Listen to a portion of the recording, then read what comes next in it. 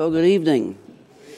Good to see you tonight. We want to thank you for coming out to church, and the Lord is honored by that. There's no doubt about that, because He tells us to do it, and when we are here, He is pleased. And I would encourage you to look in the bulletin to see all the announcements that we have.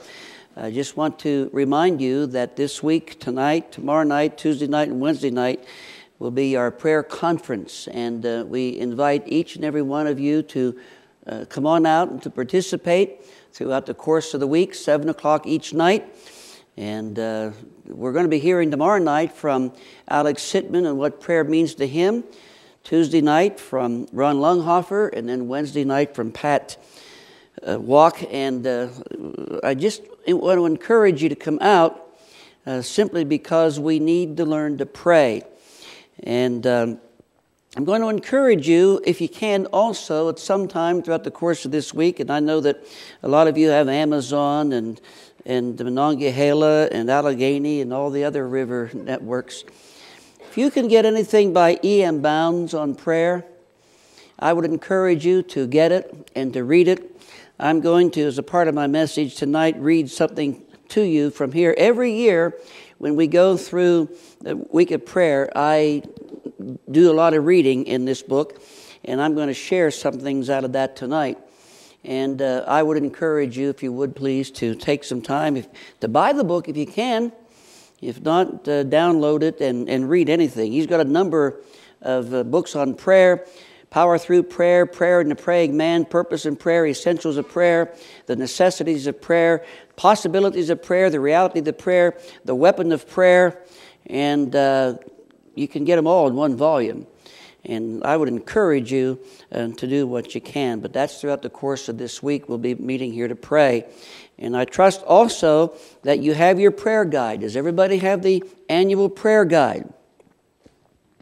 And I would encourage you to keep it, not only throughout the course of this week, including our missionaries and ministry members. There are 25 entries in here, and we're going to be looking at that throughout the course of the week and praying for them. And so, as you know, our prayer conference on weeknights, no bells and whistles. We come in, we hear the Word of God, and we pray. And that's what I want to encourage you to do throughout the course of this week. And then don't forget that next Sunday morning, we're going to be having our special service to honor the police. We have a number of the police departments who will be here. And I will be speaking with regard to our responsibility toward the police, centering it around our motto, "In God We Trust." Because as you know, just recently, through the efforts of Matt Stachmus, one of our own members, why the motto, "In God We Trust," has been put up in the City Council room, and we're working on getting them in other places too. But that'll be next week, and we'd encourage you to be out. Now, if you came in today, you saw we had our own security guard here. And of course, if you were here during our business meeting, you know why. And we believe that, well, let me just put it this way. As your shepherd, who has the responsibility to provide for your care, we want you to feel safe when you come into church. Now, as you know, we have a security team here at the church of several different men who always are guarding and watching for security around the church while we are here. But after what actually took place down in Texas, when the folks there in that church lost over half of their congregation one Sunday morning, our deacons and pastoral staff wanted to give you a gift. And that gift was to have security here.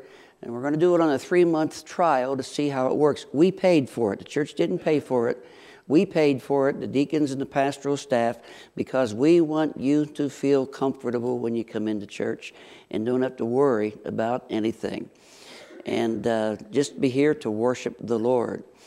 And so he's out there somewhere. He was greeting people this morning and opening. He's the best greeter we've had in a long time. And people have to respond to him because he should be responded to. But anyway, that's our gift to you.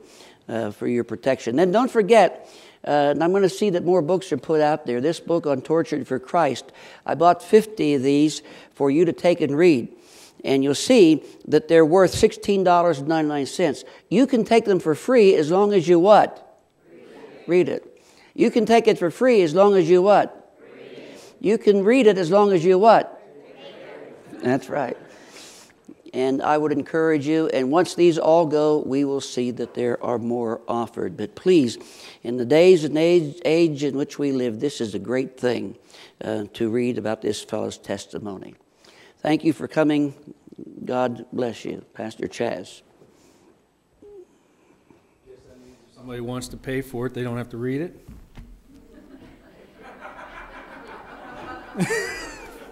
You're reading into things. Oh, okay. Speaking of reading, we're going to have our scripture reading this evening. We're going to start with the book of Romans tonight, so I encourage you all to open your Bibles to Romans chapter 1. I also ask you to stand out of the respect of the reading of God's Word. Romans chapter 1, we'll be reading the first 7 verses of Romans chapter 1, and we'll be reading this responsively. And the Word of God says, Paul, a servant of Jesus Christ, called to be an apostle, separated unto the gospel of God.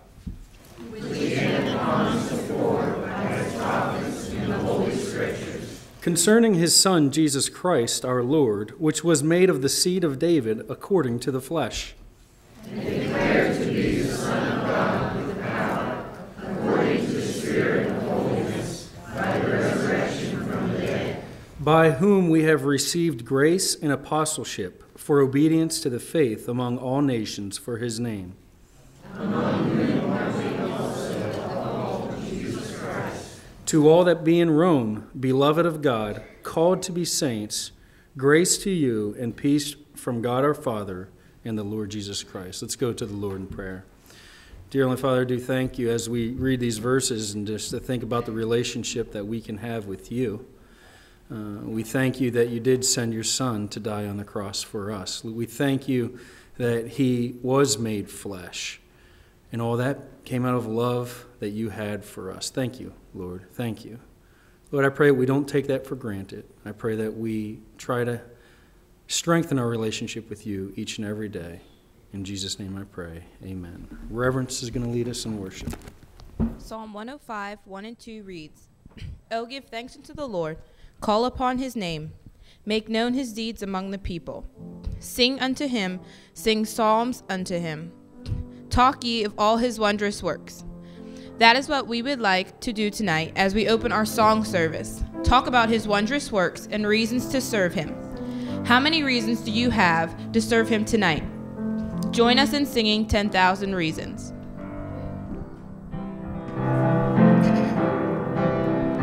Bless the Lord, oh my soul, oh my soul. Worship his holy name. Sing like never before, oh my soul. I'll worship your holy name. The sun comes up, it's a new day dawning. It's time to sing your song again. Whatever may pass and whatever lies before me, let me be singing when the evening comes.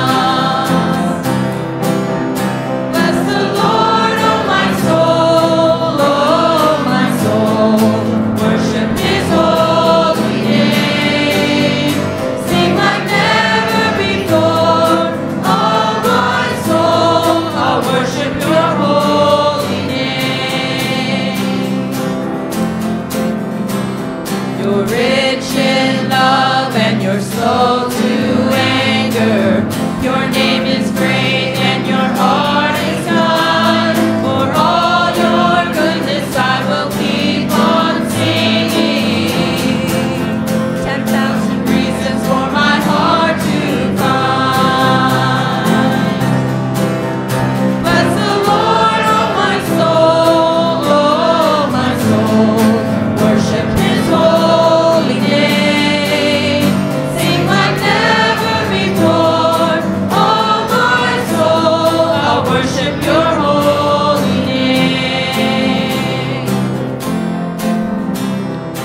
On that day when my strength is failing, the end draws near and my time has come. Still my soul will sing your praise unending.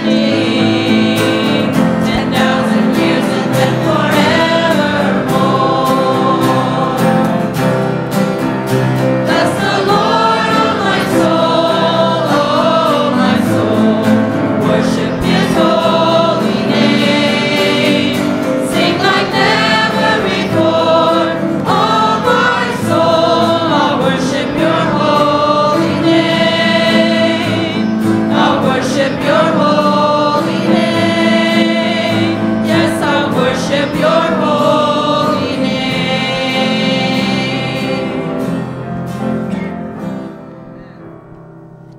Please continue singing with us, Lord, you have my heart.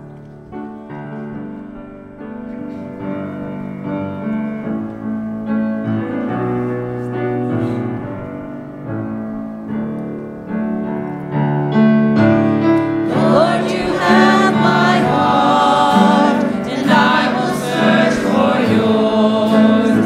Jesus, take my life and lead me on. Lord, you have my heart, and I will search for yours. Let me be to you a sacrifice, and I will praise you, Lord. I will sing of love come down as you show your face. We'll see your glory here.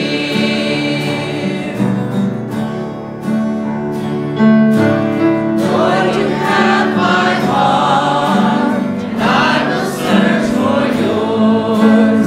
Jesus, take my life and lead me on. Lord, you have my heart, and I will search for yours. Let me be to you a sacrifice, and I will praise you, Lord. I will sing of love come down as you show your face.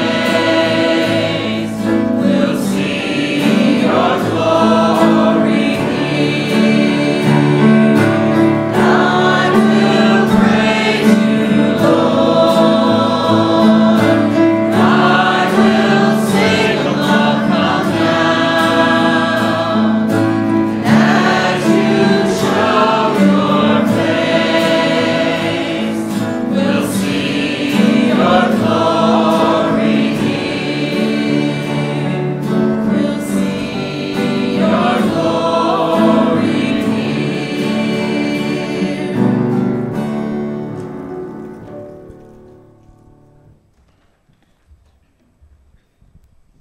Our last song that we're going to do tonight is a new one that I've brought to Reverence and said this would be a fun one to sing. What is fun about it, too, is we have the men are going to start out with the first verse, and then we're going to all sing the chorus together.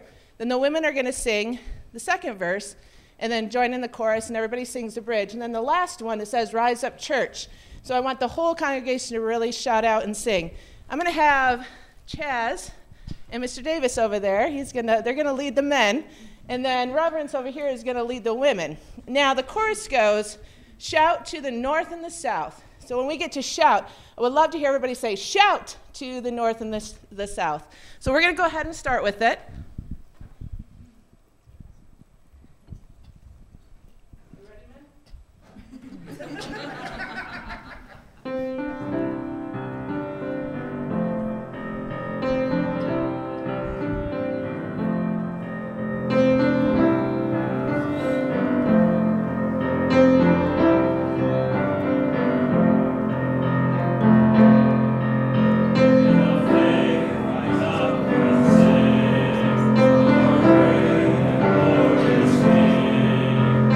Strong and you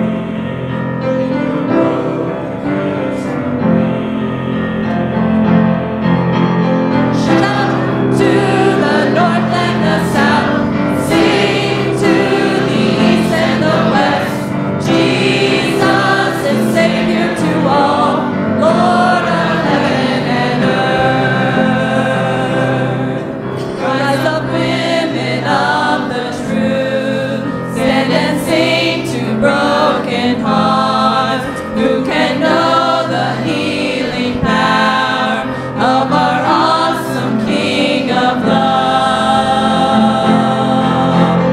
Shout to the north and the south, sing to the east and the west.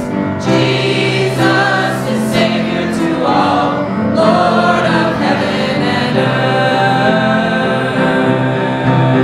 We've been through fire and we've been through rain. We've been refined by the power of His name. We've fallen deeper in love with you. You've earned the truth on our lips. Rise up, just broken wings. Sing to the east and the west. Jesus is Savior to all, Lord of heaven and earth. Rise up, church, with broken wings. Fill this place with songs again of our God who reigns on high. By His grace again we'll fly. Shout to the north and the south, sing to the east and the west. Jesus is Savior to all, Lord of heaven and earth. Shout to the north and the south, sing to the east and the west. Jesus is Savior to all, Lord of heaven and earth.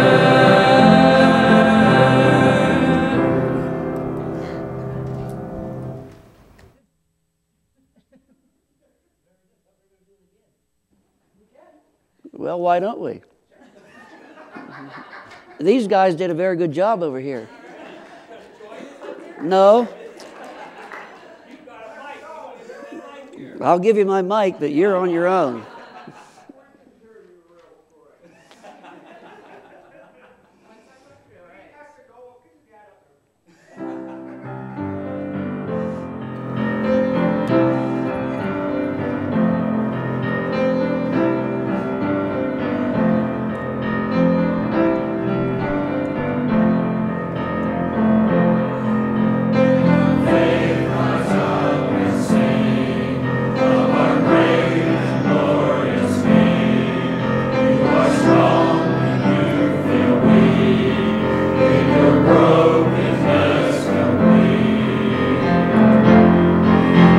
Shout to the north and the south, sing to the east and the west. Jesus is Savior to all, Lord of heaven and earth. Rise up, women of the truth, stand and sing to broken hearts. Who can know the healing power of our awesome King of love?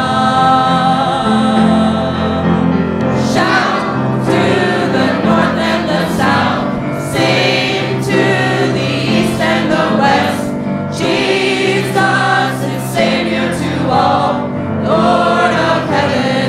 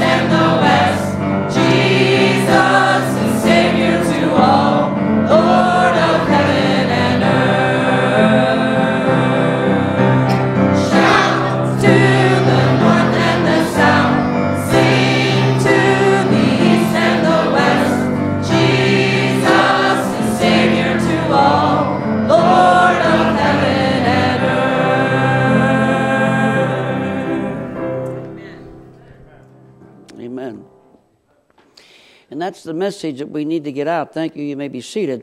That Jesus Christ is Lord of heaven and earth. We invite our men to come as we receive our evening offering and give unto the work of the Lord at this time.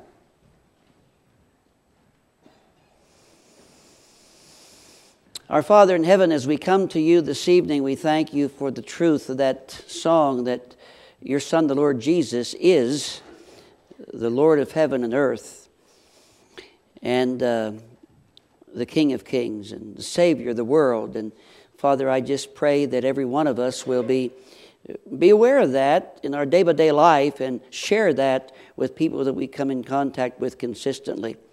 We do thank you, Lord, that we can give unto you, realizing that through giving unto you, we have the opportunity to exalt you, to praise you, and to worship you, and also to contribute to the ongoing of the preaching of the Word of God from this place. Lord, I pray that you will take your word tonight that we preach and use it for your glory. But from this place, through the internet, we know we have the opportunity to get out the Word of God, and it's our tithes and our offerings that contribute to that. And so, Lord, as we give unto you tonight, we thank you for the privilege of being able to financially stand behind the proclamation of the Word of God to the people who know it for their edification and the people who don't know it for their evangelization, and above all, to your exaltation. And we'll give you the praise in Jesus' name. Amen.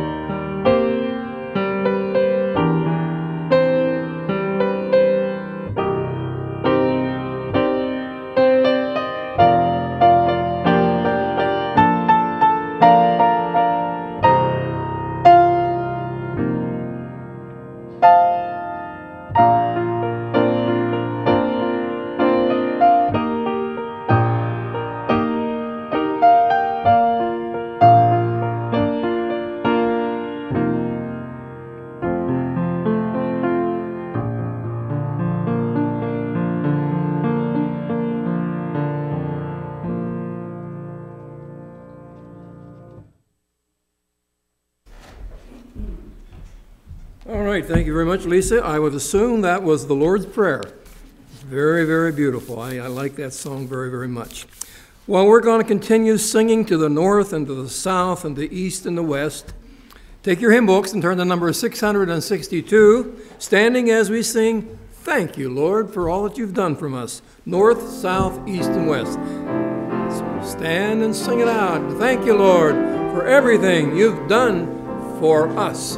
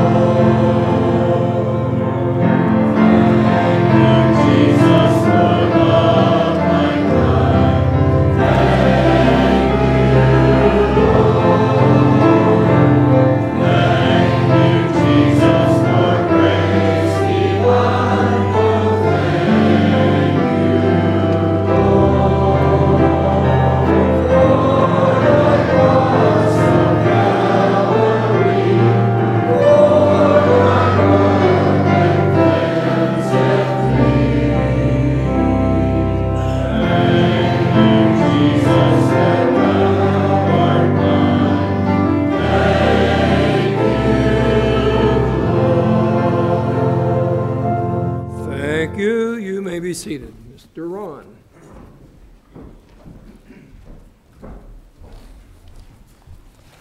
Well, good evening, and as we bring missions moments before you this evening, we're looking here to pray for Josh Browns with Missionaries International. And the question we have is, if we are to go into all the world and preach the gospel, how do we get to some of these remote areas that you can't take a car into?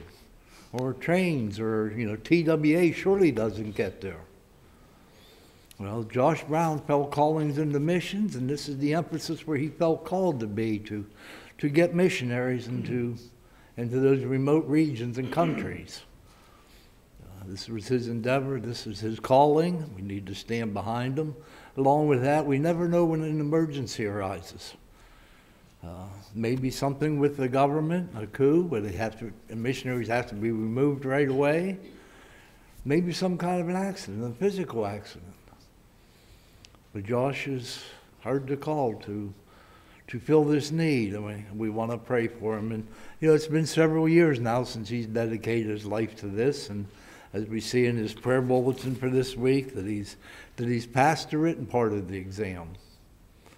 Coming in February, he'll be taking the actual test for the pilot and becoming a pilot. And we need to pray for that.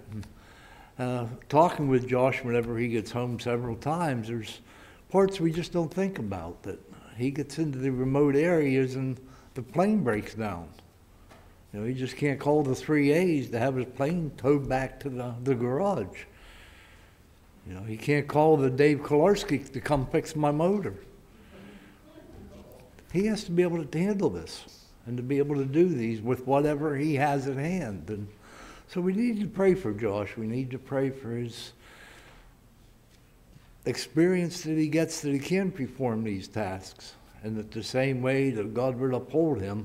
The next thing on his prayer list has been a prayer of his from 3 months after he arrived on campus, that he would have a roommate that he could lead to the Lord. And he had one roommate, and that fella had gotten married, and moved, him and his wife had moved away. But now Josh has another man working there, and the opportunity to lead him to Christ.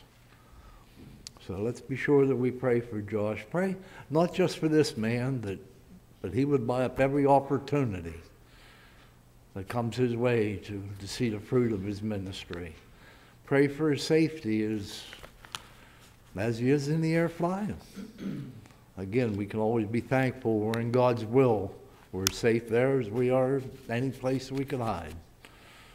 So let's go to the Lord in prayer. Father, we do come before you this evening. And Father, the opportunity that we can come before the Almighty God, before your throne, to humble ourselves and make our requests known to you.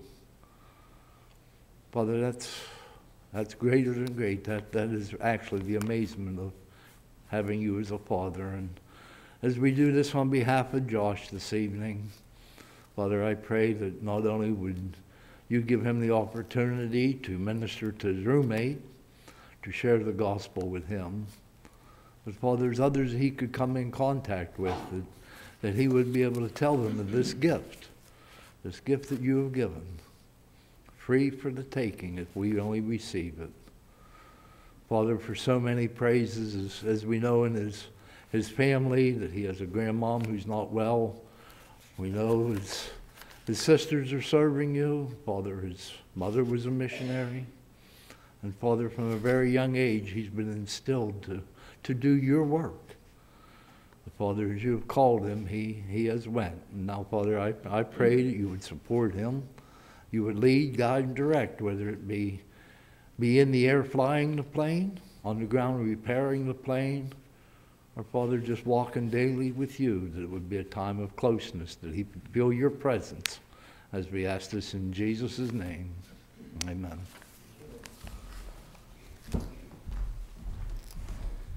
Thank you very much, Ron, for giving us an update on our missionaries, and particularly Mr. Brown. All right, the next song, number 542, is the chorus of a song that's called The Family of God. We're going to sing the chorus through once, then we'd like to have different ones of you folks tell us why you are glad to be a part of the family of God. So the next time we sing this, we'll try to have the overhead on the words on the screen so that we can sing the entire song, okay? All right, 542, let's sing it through once, and then some people say, why am I glad to be a part of the family of God? Let's stand and sing it now. Ready?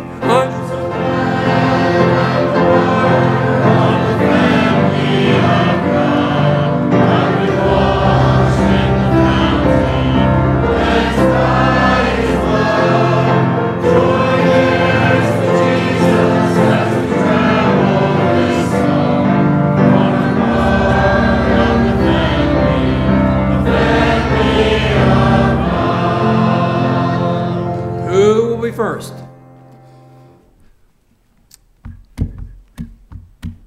Yes. I'm glad I'm part of the family of God because there's no greater color in heaven. Now my mom's there, and I'm so glad to know that we're all going to join her there, and I'll see everybody else here too. And we'll be brothers and sisters in the Lord in a new way that we cannot even imagine. Amen. Somebody else? Are you glad you're a part of the family of God?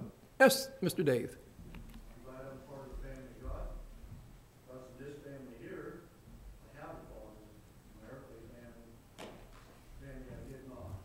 So I'm glad to be a part of the family of God. Even though I can't see him, I truly believe and know who he is and how he's died and risen. Amen. Another. Oh, okay, Barbara.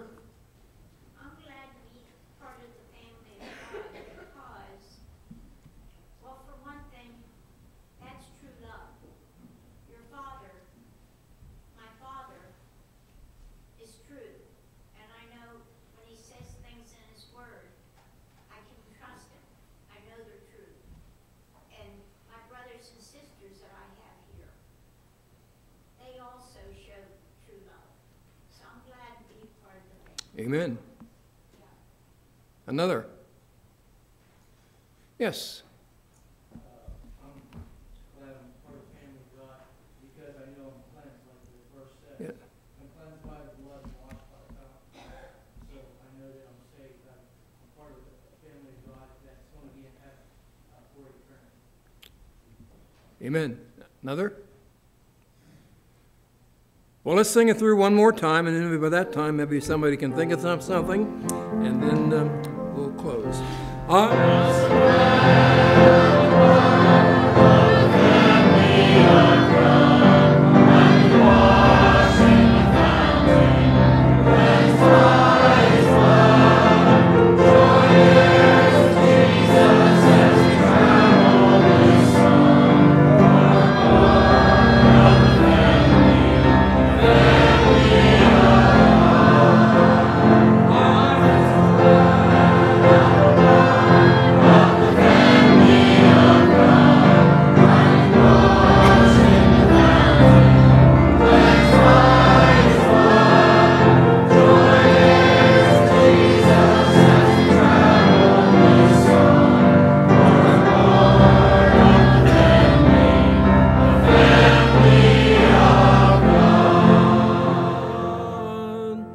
Anybody else?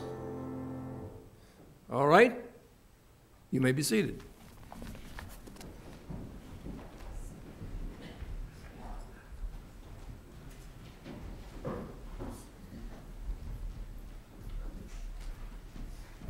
Seemed like a long walk. It was really quiet.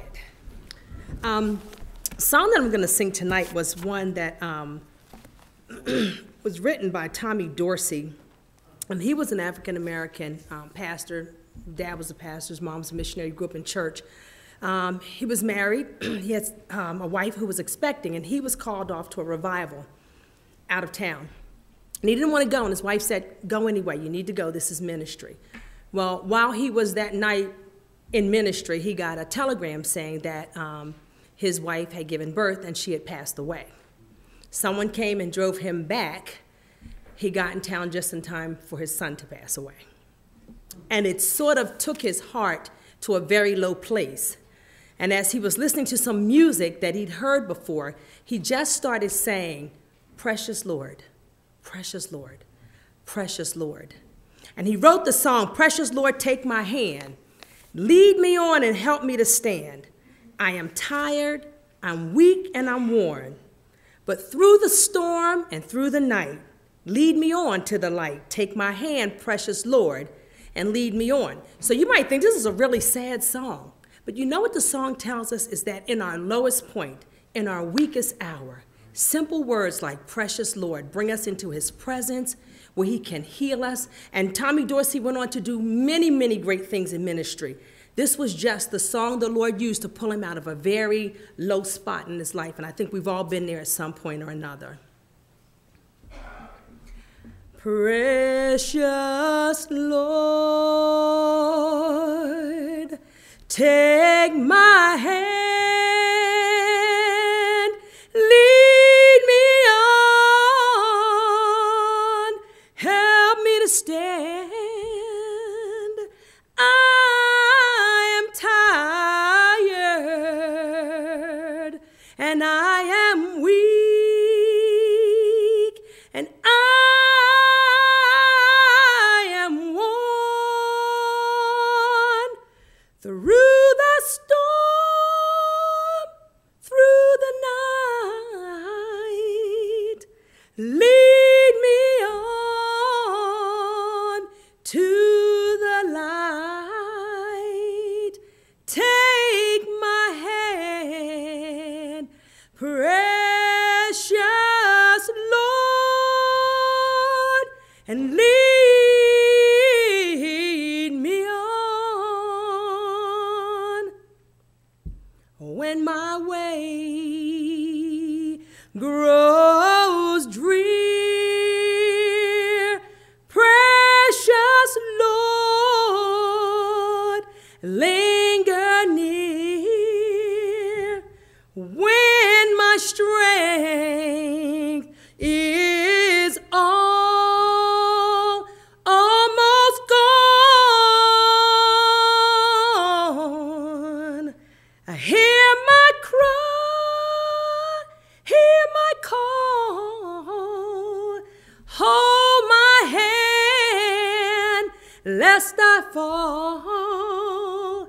Take my hand, precious Lord, and lead me on.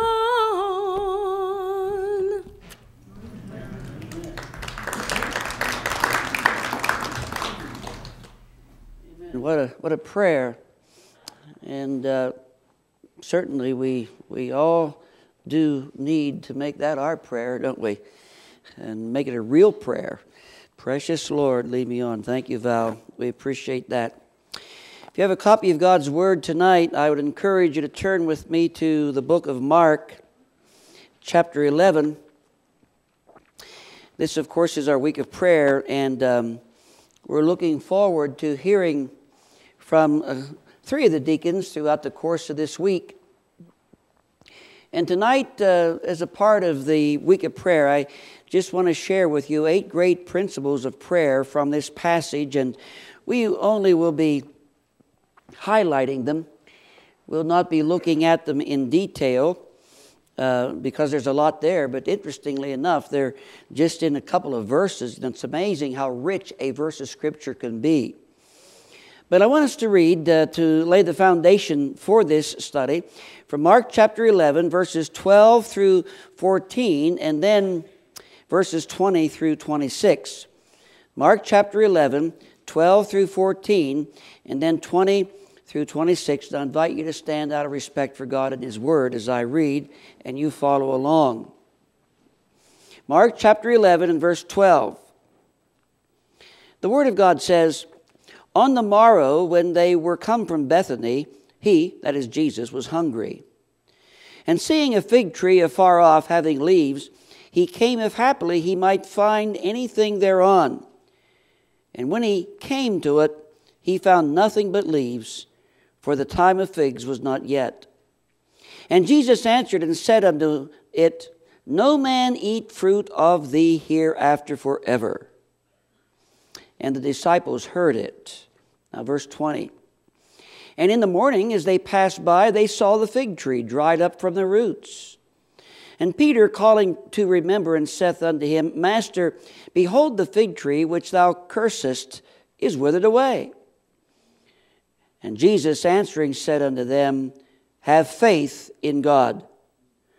For verily I say unto you, that whosoever shall say unto this mountain, Be thou removed, and be thou cast into the sea, and shall not doubt in his heart, but shall believe that those things which he saith shall come to pass, he shall have whatsoever he saith. Therefore, I say unto you, what things soever ye desire, when ye pray, believe that ye receive them, and ye shall have them. And when ye stand praying, forgive if ye have aught against any, that your Father also which is in heaven may forgive you your trespasses. For if ye do not forgive, neither will your Father which is in heaven forgive your trespasses." God has promised that He would bless His word, and we thank Him for it. Father, we thank You for the opportunity that we have had tonight just to read Your word, and we could say the benediction and go home because it's Your word to us. But I pray for a few moments as we meditate upon Your word that You would teach us great things, that we might advance our prayer life. For it's in Jesus' name I pray. And all of God's children said, Amen. Thank you. You may be seated. This morning, as I began my message entitled When You Pray, taken from Matthew chapter 6, I opened with 16 questions. 16 questions. And I'm wondering how you responded to those 16 questions. Those 16 questions were designed to get our attention. I want to read them again to you. I was watching this afternoon the football game. And in watching the football game, a commercial came on about another program that is going to air. And I don't know about you, but when I watch the commercials, I forget what they're advertising and just focus on the commercial. I can tell you what the commercial says, but I can't tell you what they're advertising.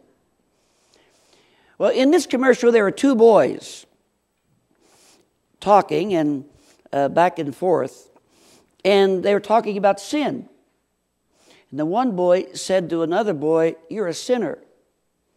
Well, the fellow who was addressed said, "No, I'm not a sinner." And the other fellow said, "Well, that's what the Bible tells us, that we've all sinned." And the boy that he was talking to responded by saying, "That's what I don't like about your religion. It makes me feel guilty." And I said to Nancy, what he felt was what? Conviction. And I don't know, did you see that today? Those of you watching the football game, some of you saw that. And you know, it's true, when we preach the Word of God or when we give messages based upon the Word of God, it should make us examine our lives. It may bring some guilt. It may bring some conviction. That's what the Word of God's designed to do. And these questions that I began the message with this morning were designed not to give us a guilt trip, but to get us to think. I mentioned this morning, if you recall, that the most powerful tool God has given us, and yet perhaps the least used tool by believers, is prayer. Remember that? And here are the questions that I asked to get us all to think about where our prayer life really is. Because without prayer, we're not going to really see the Lord work. And that's why we have a week of prayer every January, the first full week of the year. And I, again, encourage you to take this particular prayer guide home and pray throughout the course of the week, throughout the course of the year. But be with us tomorrow night, Tuesday night, and Wednesday night as we continue to focus on prayer and as we do pray.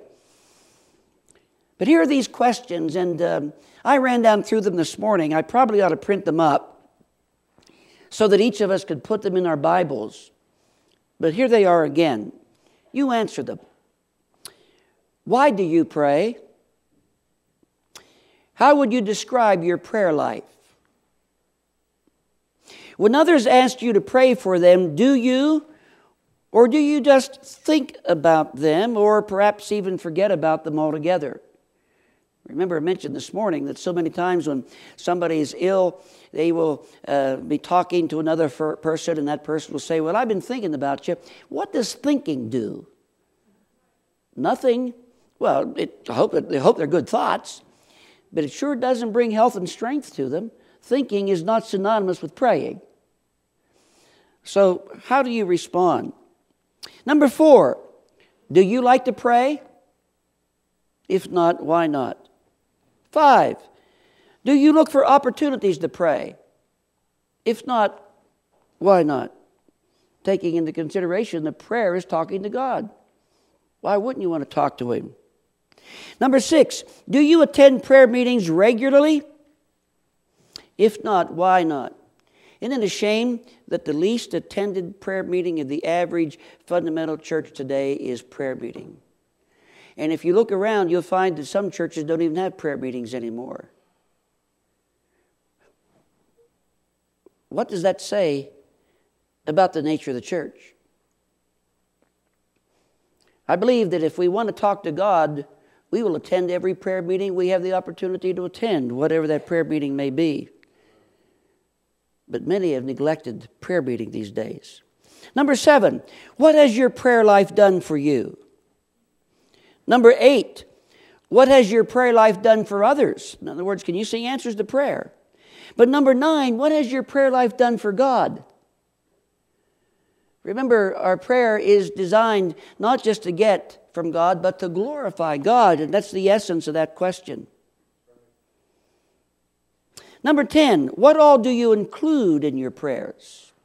In other words, are they a list of gimme, gimme, gimme, gimme, gimme?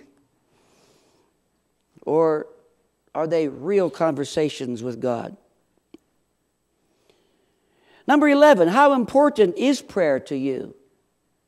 And of course, you can answer that by taking a look to see how often you pray, how you do pray, how you do attend prayer meetings, how you do spend time with the Lord in prayer. Number 14, do you believe your prayers? I'm going to talk about that a little bit this evening. Number 15, for whom do you pray? Who does the Bible tell us we're to pray for? All people. Right. And number 16, what is your favorite Bible verse on prayer? What is it? Those are the questions that I began the message with this morning. And I want to read for you a little bit from E.M. Bound's book on prayer. And he has in here a segment entitled, God Has Everything to Do with Prayer. And I want you to listen to this very, very carefully. Based upon these questions I've just read. Prayer is God's business to which men can attend. Prayer is God's necessary business, which men can only do, and that men must do. And of course, in this, when he's talking about men, he's talking about humanity. I'll use that word. Humanity or mankind. Mankind who belong to God are obliged to pray. Obligated.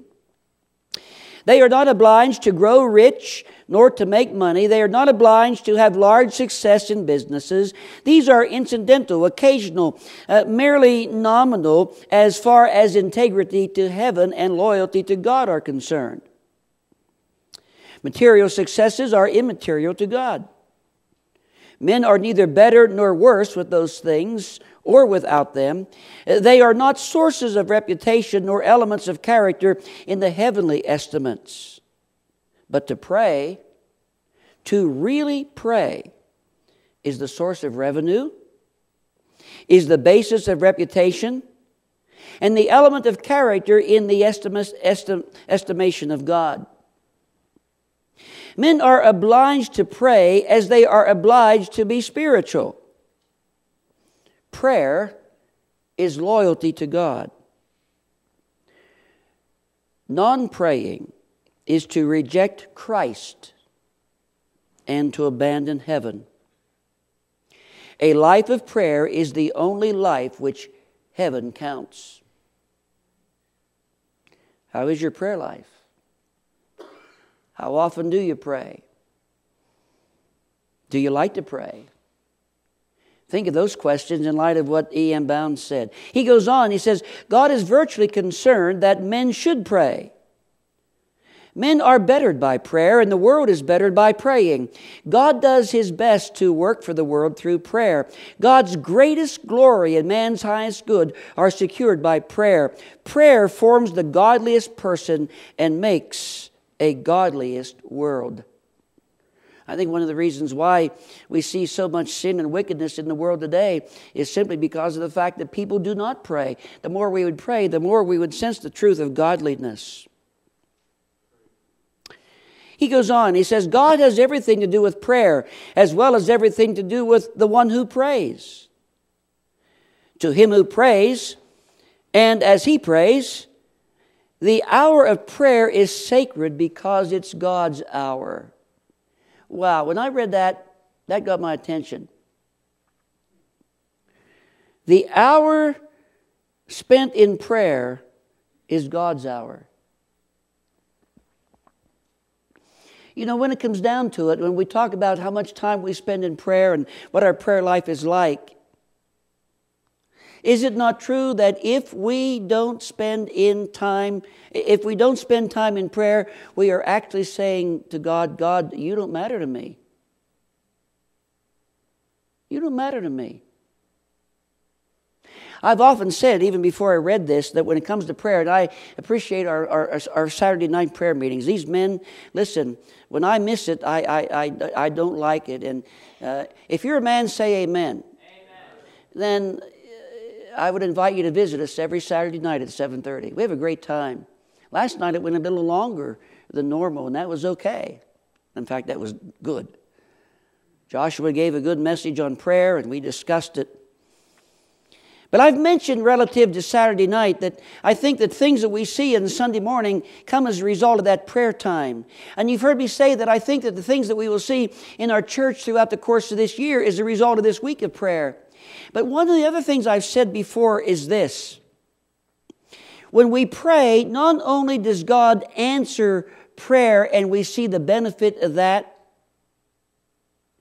but when we pray, God will bless us. Why? Because we've spent time with Him. When we just set aside a time to pray and to talk to God, as E.M. Bounds says, that's God's hour. And God's going to honor that. God's going to honor those who gather together on a Wednesday night to pray. God's going to honor those who come to this prayer conference. I believe that. God honors those men who pray on Saturday nights. And I mentioned several weeks ago that I'm praying that God will raise up a women's prayer meeting. Wouldn't that be great? Because it's talking to God. It makes us better citizens for the Lord. But God will honor it because the hour of prayer is sacred because it's God's hour. He goes on to say the occasion to pray is sacred because it is the occasion of the soul's approach to God and dealing with God. No hour is more hallowed because it is the occasion of the soul's mightiest approach to God and to the fullest revelation from God. Men are more like God and men are more blessed when they spend time in prayer with the Most High God. Prayer makes and measures the approach of God. He knows not God who knows not how to pray. Listen to that.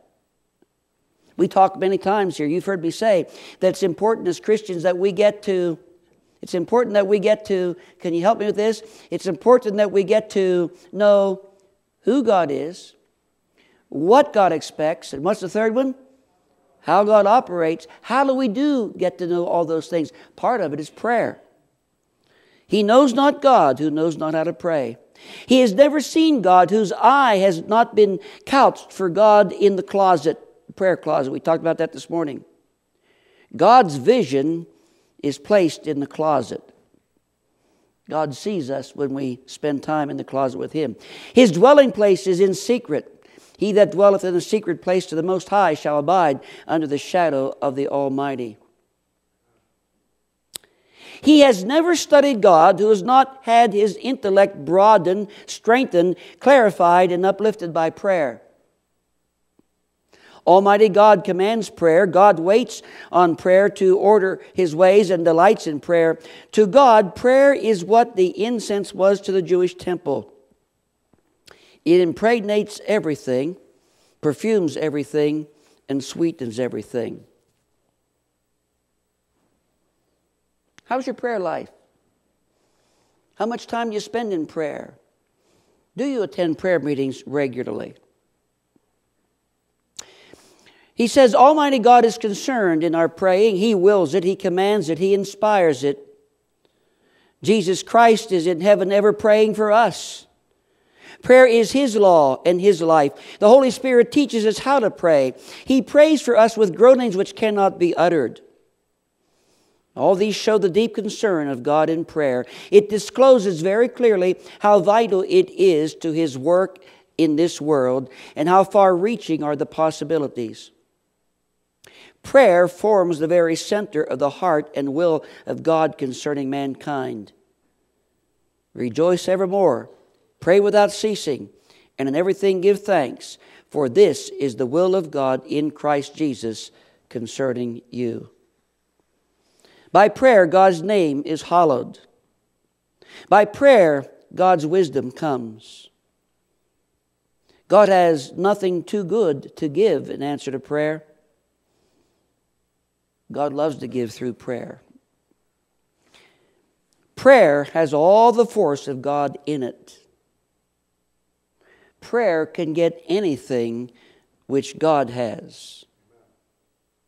Thus, prayer has all of its plea and its claim in the name of Jesus Christ, and there is nothing too good or great for God to do through prayer. How's your prayer life? How much time do you spend in prayer?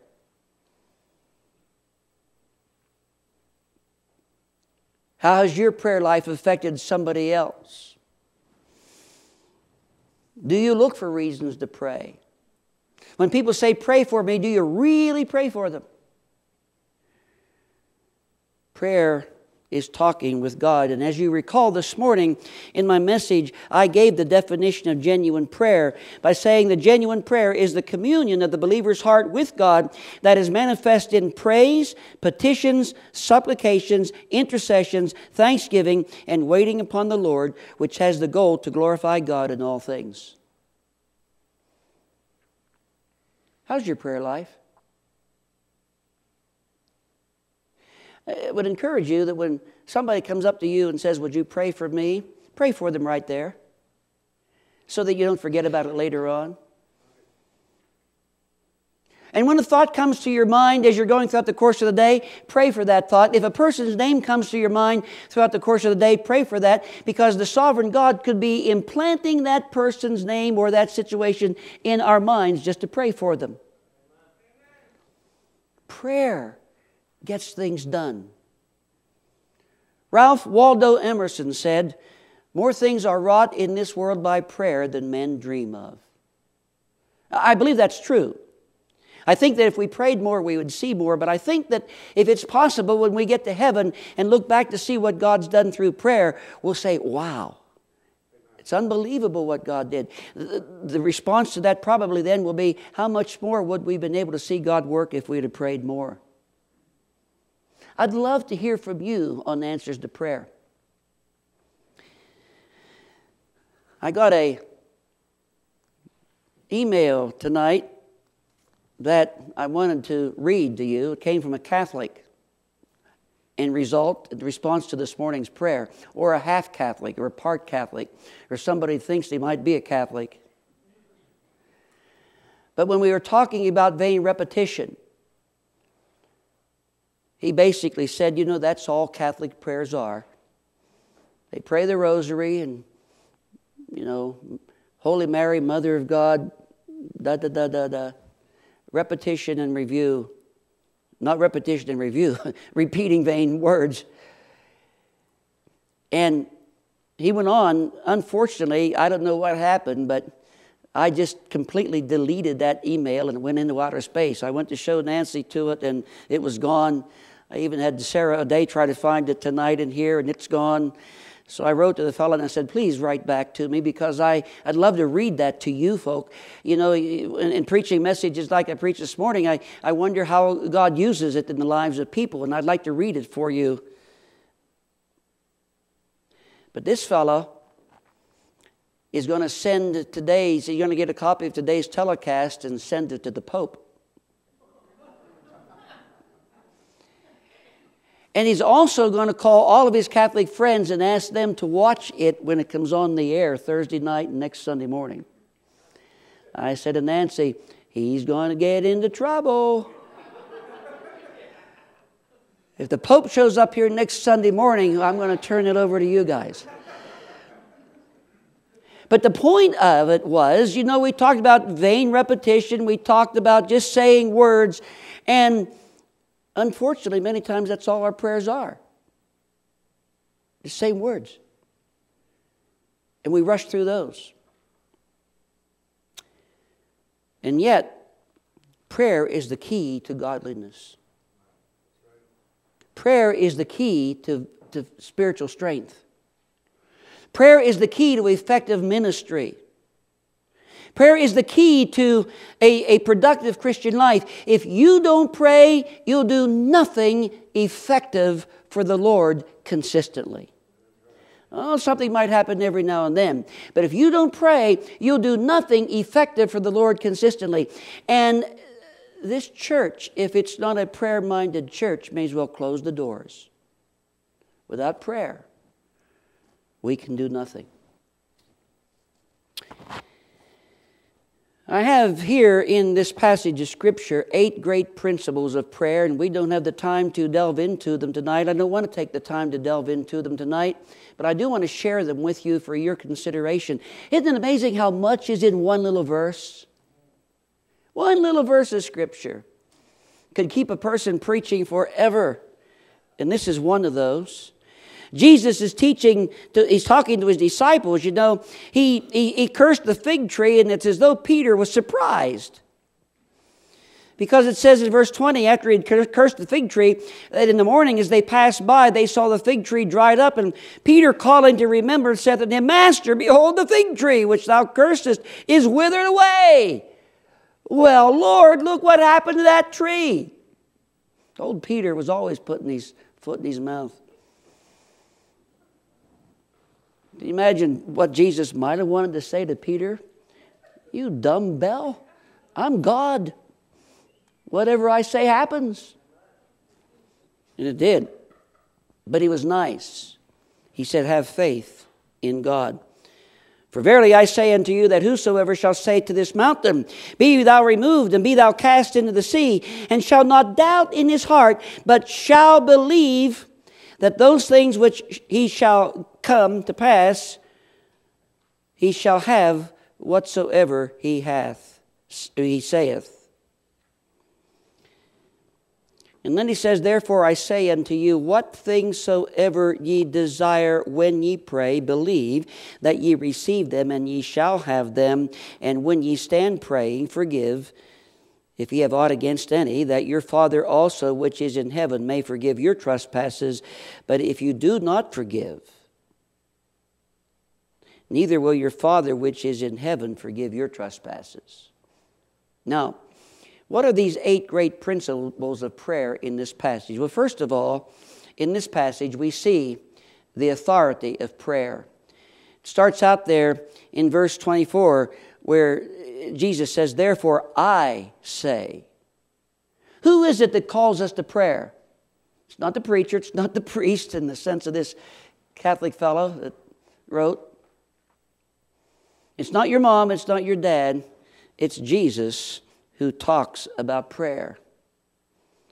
He is the one who's the creator of the universe, the sustainer of all things, the Savior of the world, the God of all of eternity, the author and the personification of truth. This is the one who is the authority of prayer. This is the King of kings, the Lord Jesus, who says, I say unto you. And then he talks about prayer. In fact, it's God who gives us the invitation to pray. Back in Jeremiah 33:3, God says, call unto me, and I will answer thee, and show thee great and mighty things which thou knowest not. And in Matthew chapter 7, verses 7 and 8, Jesus says, ask, and it shall be given you. Seek, and ye shall find. Knock, and it shall be answered unto you. You see, prayer is what God wants. Prayer is what God desires. Prayer is what God calls for. And prayer is what enables us to see God work. The authority of prayer is God Himself. What about the participant of prayer?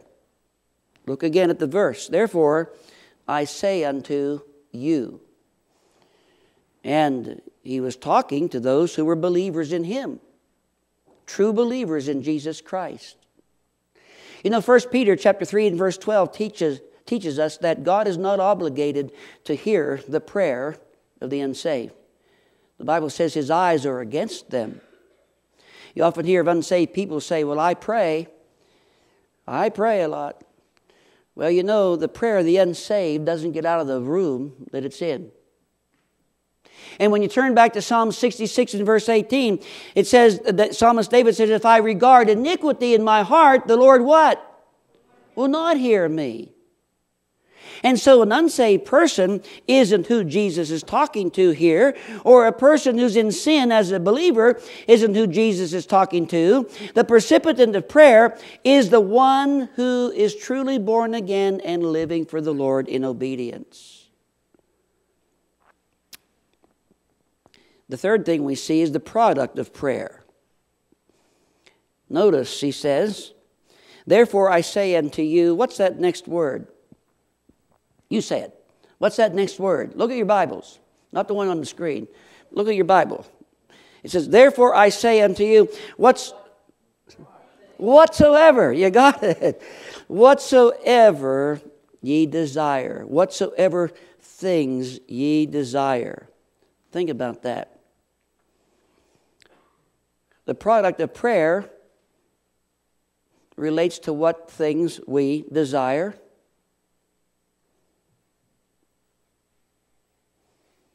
What do you pray for? When we talk about whatsoever things we desire, there are certain qualifications and certain stipulations related to that. First of all, these things that we pray for are prayed for from the basis of a right Christian practice. In other words, if we are going to see God really answer prayer, there are certain things we must be doing. Let's turn to John chapter 15. If you don't mind, please. John chapter 15.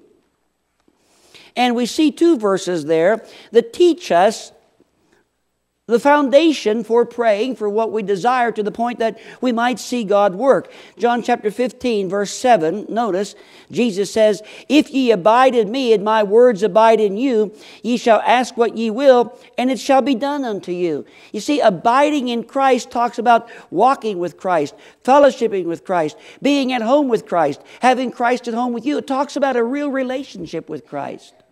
He says, when you abide with me, ye shall ask what ye will, and it'll be done.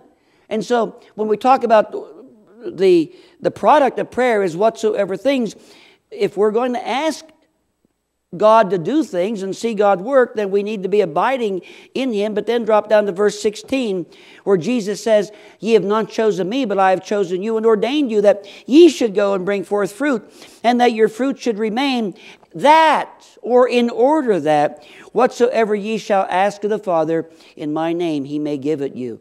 Yes, God, through Christ, promises that whatsoever things we ask, we'll receive, but it's based upon having the right Christian practice of abiding with Christ and being fruitful for the Lord.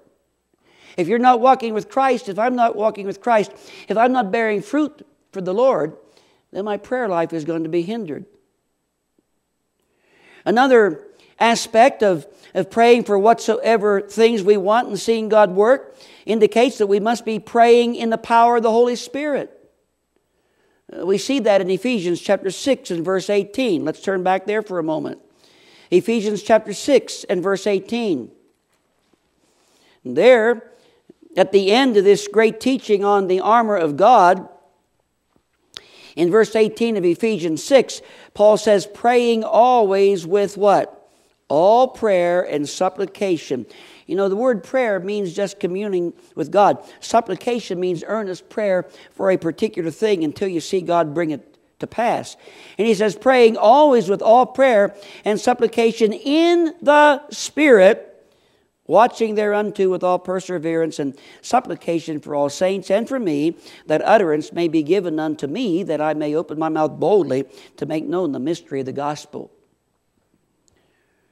You see, we're to pray in the power of the Spirit, and what does that mean? I mentioned this morning that effective prayer is directed to God the Father in the name of God the Son through the direction, the leadership, and the power of God the Holy Spirit. Romans chapter 8 teaches us that when we pray, we don't know how we ought to pray, but the Spirit Himself makes intercession with us with groanings that cannot be uttered, to the point that by the time that our prayer gets to heaven, it's what God wants it to be. That's what we are talking about when we talk about praying in the Spirit. And in reality, it means depending upon the Holy Spirit to lead in our prayer life and then to intercede in our prayer before Almighty God the Father. You say, how does the Spirit of God lead us? Well, you see, there's something that needs to be coupled with prayer if we're going to see the Spirit of God leading us in our prayer, and that's the reading and the study of the Word of God. Whatsoever things prayed for from the basis of the right Christian practice, prayed for in the power of the Holy Spirit, prayed for, thirdly, with the proper motive. Let's go to James chapter 4. James chapter 4, and notice verses 1 through 4. Particularly verses 1 through 3. James chapter 4 says, from whence come wars and fightings among you? Come they not hence even of your lusts that war in your members? Ye lust and have not, ye kill and desire to have and cannot obtain. Ye fight and war, yet ye have not because ye ask not. Ye ask and receive not because you ask amiss, that ye may consume it upon your lusts. As we studied this morning, the whole concept of prayer is to bring glory to God. And if we pray unto the Lord to get what we want, to make us look better, to make us feel better, to give us better things in life, and we forget praying that God will be honored and glorified, then we're not going to receive the answer. No matter what we pray for, food, clothing, shelter, whatever, if the true heart in prayer to glorify God is not there, then the prayer is vain. If the desire to glorify God is there, then we'll receive the answer. And then number 4, in the product of prayer, we have whatsoever things we ask when we are praying according to the will of God. Praying according to the will of God. Go to 1 John chapter 5, verses 14 and 15. 1 John chapter 5, verses 14 and 15. The Word of God says, and this is the confidence that we have in Him, that if we ask anything according to His will, He heareth us. And if we know that He hear us, whatsoever we ask, we know that we have the petitions we desired of Him. If we are going to see God work and give us those whatsoever things, we need to pray in accordance with God's will. That simply means, number 1, again, we couple the Word of God with our prayer. Before we spend time in prayer, we should spend time in the Word of God. But then when we begin to ask God for things, we should ask, are these things according to your will, Father? You know, I shouldn't pray that if I go out and rob a bank tonight, I won't get caught. Why? Well, it's not God's will to rob a bank, is it? There's a lot I could say on this, but you get the point. Going back to our passage of Scripture in Mark chapter 11, yes, when we pray, we can pray for whatever we want as long as we are praying from the basis of the right Christian practice in the power of the Spirit with a proper motive and according to the will of Almighty God. Let's go back to Mark chapter 11. I may not go down through all of these tonight. I may leave you hanging a little bit. I'm watching the clock. We want to fellowship around the Lord's table. We see the authority of prayer. It's Christ. We see the participant of prayer. It's those of us who are true believers and obedient believers in Christ. The product of prayer. Number 4, we see the need of prayer. He says, therefore I say unto you, what things soever ye desire. And I'm not going to elaborate upon that, but that desire hopefully would be the needs that we have in our life. Spiritual protection, as we see in Matthew 6. We talked about that this morning. Our daily needs, as we would see also in Matthew 6, as well as others. You know, the Bible tells us that we are to be praying for one another. And we could add a whole lot more to that. But obviously, the desire would be that which is according to the will of God. But he goes on and he says, therefore I say unto you, what things soever ye desire when ye pray. Now what is not in that phrase? What word is not there? If we pray. Right. When you pray. It goes along with what we were saying this morning. Christ assumes that we are prayer-minded people. And we should be praying. Prayer should be a regular part of our life. 1 Thessalonians 5:17 says we are to pray without ceasing.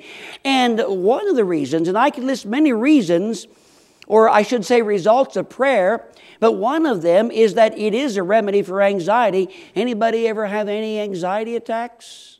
Or get fearful? You know, the solution to that is prayer. Philippians 4:6-7 tells us that when we pray, we won't be anxious, but we will experience the peace of God. But notice, number 6, the key to prayer. And like I said, I can't get into all this tonight because we're cutting it short, but one little word. What is it? Believe. Therefore I say unto you, whatsoever things ye desire when ye pray, believe. Believe. Have faith in the all-powerful God. You notice in this passage of Scripture, faith and belief is talked about several times. Look in verse 22. It says, Jesus answering saith unto them, have faith in God. That's the same as belief. Verse 23, he says, for verily I say unto you that whosoever shall say unto this mountain, be thou removed and be thou cast into the sea, and shall not doubt in his heart, but shall what? Believe that those things which he saith shall come to pass, he shall have whatsoever he saith. And then he says here in verse 24, therefore I say unto you that what things soever ye desire when ye pray, believe. You see, effective prayer is based on having faith in God. Effective prayer is based on having faith in God. You know, when we pray, do we believe our prayers? Do we have faith that God's going to work? You've heard me say this before. It's like a lady who once lived in front of a huge mountain, and every night, or one night, she got tired of looking at that mountain. And so before she went to bed that one night, she prayed, Lord, she said, Lord, please remove this mountain. And she woke up in the morning and that mountain was still there. And she said to God, well, God, just as I figured, you weren't going to take it away. Not faith. Prayer is based upon having faith in God. And the essence and the effect of our prayer is based on the reality of God in our life. Think about that. The essence and the effect of our prayer is based upon the reality of God in our life. In other words, do we believe God or not? Do we have faith in God or not? In other words, if we're going to see God work, we have to have faith in God, who's the object of our faith, the object of our prayer. Do we have faith that God's going to work? Jesus said, if you believe in God, if you have faith in God, and you say to this mountain, be removed and be cast into the midst of the sea, that's going to happen. The effect of prayer depends upon the bigness of God in our lives. If we believe in the greatness of God, the power of God, then we will see the working of God. We will trust God. We'll have faith in God. We will see Him work. And so if we don't see God work, and if we're not praying in faith and believing, we're sort of admitting that we don't have a very big God in our thoughts. And yet He's the Almighty God. Number 7, we see the outcome of prayer. He says, pray, when you pray, believe that ye receive them, and ye shall have them. That's the promise of the Lord. We already talked about Jeremiah 33:3, where God says, call unto me, and I will answer thee and show thee great and mighty things which thou knowest not. Matthew 7:7 and 8, where Jesus says, ask and it shall be given, seek and ye shall find, knock and it shall be added unto you. The question is, do we believe that? And then finally, the stipulation for prayer. Verse 25, he says, when ye stand praying. And you might ask the question, why does that word stand there? Well, you see, back in the day of Christ, it was common when people prayed to stand up. Standing up always shows respect for God. That's why we stand when we sing. And back in those days, they would stand and pray to show respect unto God. But he says, when ye stand praying, forgive if ye have aught against any, that your Father also which is in heaven may forgive your trespasses. But if ye do not forgive, neither will your Father which is in heaven forgive your trespasses. There's a lot that we could say upon that, but the fact of the matter is, listen, if we go to the Lord in prayer and there's one person that we have not forgiven, then not only does that hinder our prayer life, but because we haven't forgiven, we are living in sin. Carrying a grudge, not forgiving people, is living in sin. So we must make certain that we have a forgiving spirit. Prayer is so simple. All we need to do is practice it according to biblical truth. You know that? That's all we need to do. And Jesus very clearly relates to us in the Gospels. We looked at Matthew this morning. We look at Mark tonight. Looking forward to seeing what some of the men are going to be sharing throughout the course of the week. But I go back to these questions that I ask. How do you describe your prayer life? Do you like to pray? Do you look for opportunities to pray? You remember the rest of them, don't you? Now, I'll just conclude on this one question.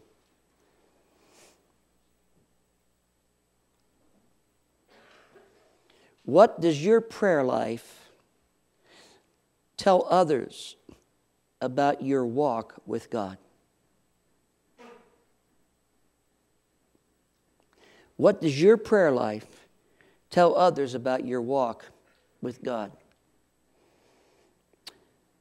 We probably all would fall short, wouldn't we? But boy, it's a good question to ask. If prayer is communing with God, and if prayer is talking with God, then we should want to develop a prayer life where consistently we are communing with God, because keep in mind that prayer is precious to God.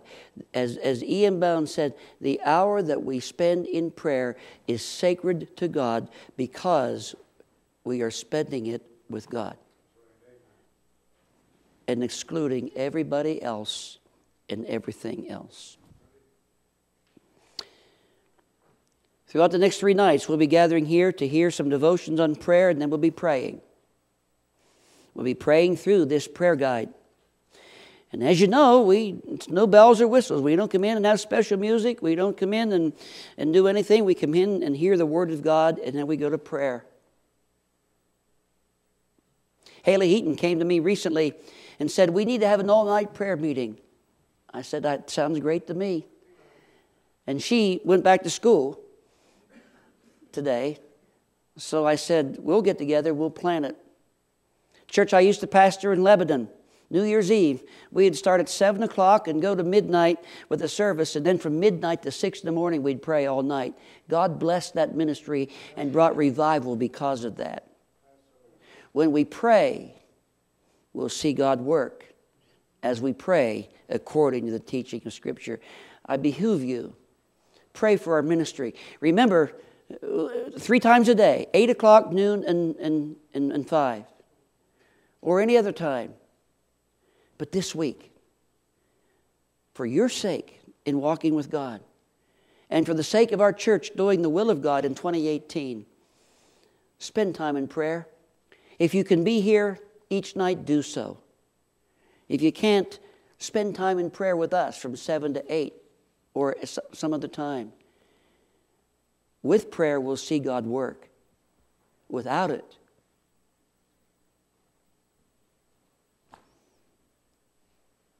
we won't. How's our prayer life? How are we going to change it? Let's give that serious thought. Let's stand for prayer. Our Father in heaven, as we come to